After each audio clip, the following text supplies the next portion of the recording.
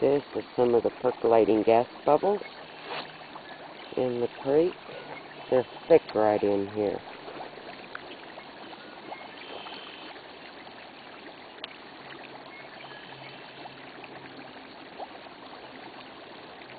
I'm going to try to light this one down. Ready?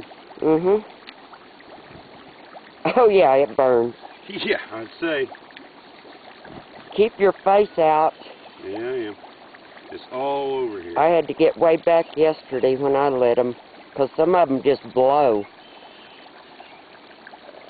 Okay, this, and it seems to be coming heavy in this area, and it's coming down this way.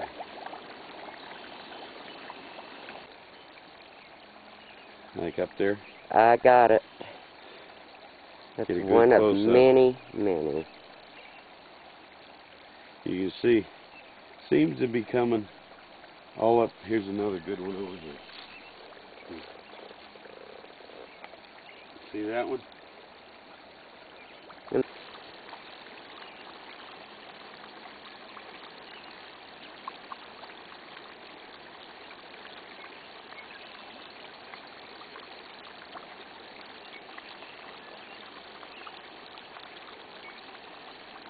This whole, you can smell some of it now. I can smell the gas. Yeah, I'm not sure it's a good idea to be.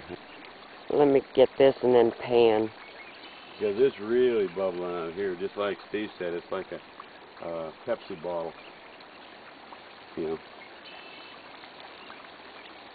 Because you can smell something that doesn't smell right. What it is. This stuff is flammable. It sure lights. And it's just here, right here, probably from that rock right there. Now it's on up beyond that, and it's on down also. It goes all the way down, probably a quarter of a mile, half a mile. This area right here is probably every 6 inches to every 10 inches it's blowing up.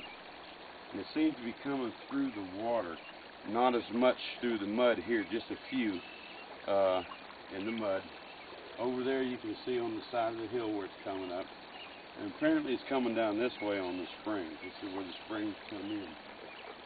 And it's extremely flammable, as you can see. So we'll just let them do their testing.